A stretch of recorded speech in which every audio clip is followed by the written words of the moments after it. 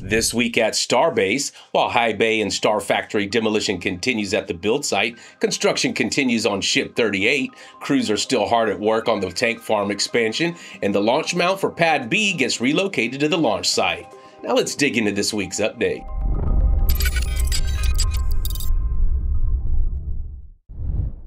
Starting off this week, in the early hours of Friday morning, demolition crews were busy continuing the dismantling of some of the obsolete build site infrastructure. First, another section of the triangular end section of Starfactory was toppled.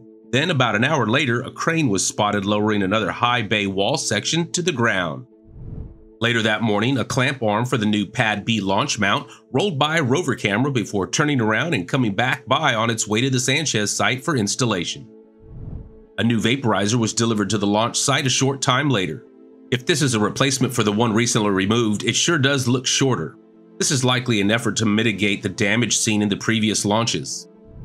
Shortly before noon, Ship 35 moved across the Massey outpost and back onto Highway 4 for its return to the build site.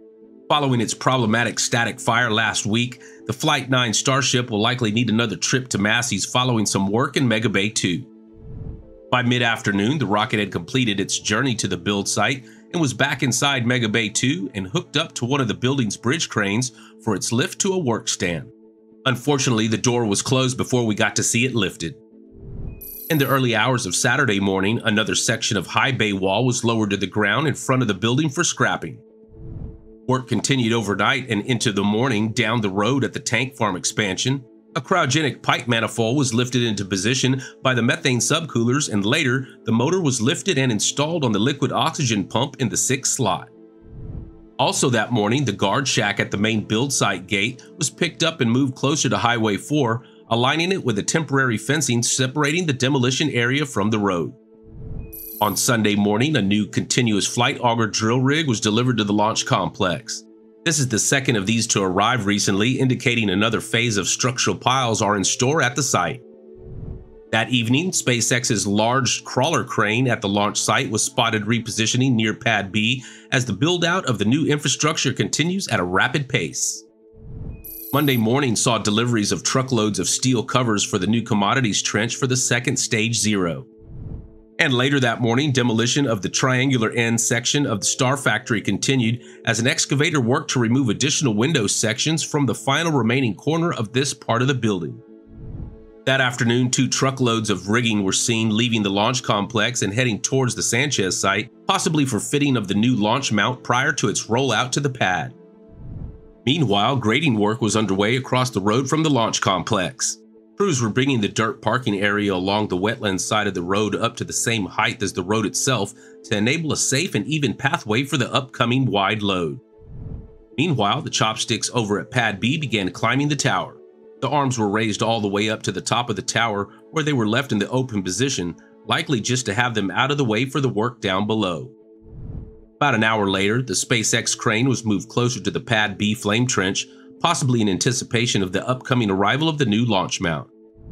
And early on Tuesday, an excavator once again could be seen pulling down windows from the end of Starfactory. This time, the work shifted to the Highway 4 side of the building, and by late morning, work on those windows appeared complete.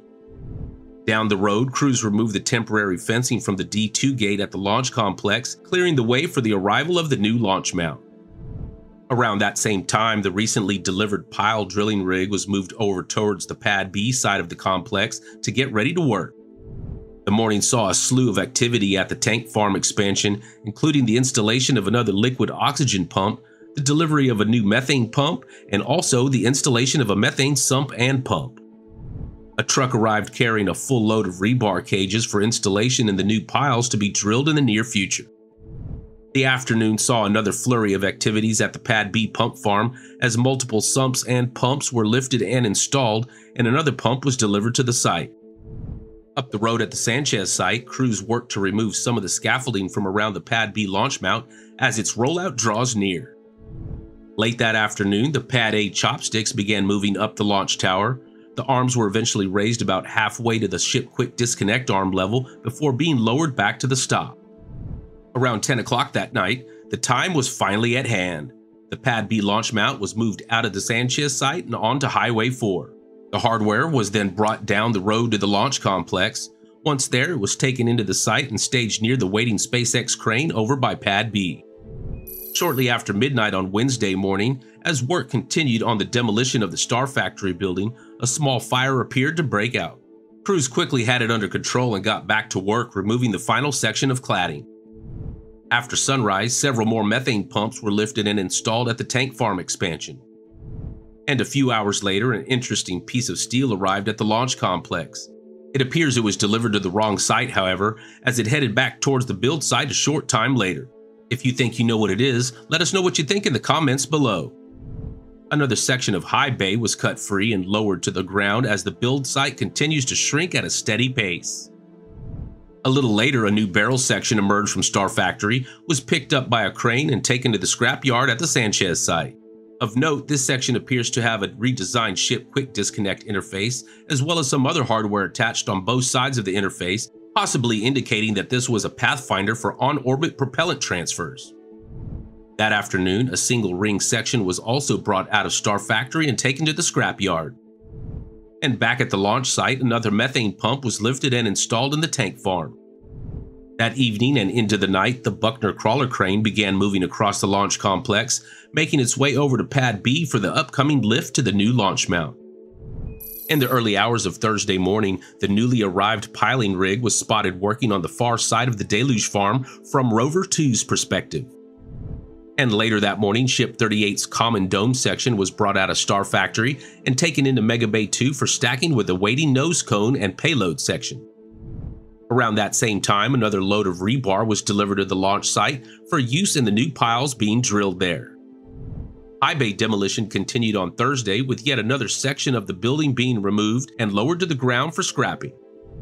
This week, we also saw the posting of both notices to airmen and notices to mariners as SpaceX prepares for the upcoming Flight 9. While these are still all preliminary, it shows that SpaceX is currently aiming for a launch in the second half of this month. Switching over to Florida, on Tuesday, the MN Calibri arrived at Port Canaveral carrying the EUMETSAT MTGS-1 satellite. This geostationary weather satellite is currently slated to launch in July on a Falcon 9 after the company switched to the SpaceX launch vehicle from an Ariane 6 for undisclosed reasons. This week was also a busy one for Starlink missions. Booster 1094 from the Starlink Group 12-10 launch finished dockside processing on Tuesday. On Saturday, Booster 1080 and fairing halves 152 and 188 returned from the Starlink Group 6-75 mission and were processed and returned to Roberts Road on Wednesday. The Starlink Group 6-84 mission launched from Launch Complex 39A atop Booster 1078 on Sunday, with the rocket and both fairing halves being brought back to the port on Monday and Tuesday.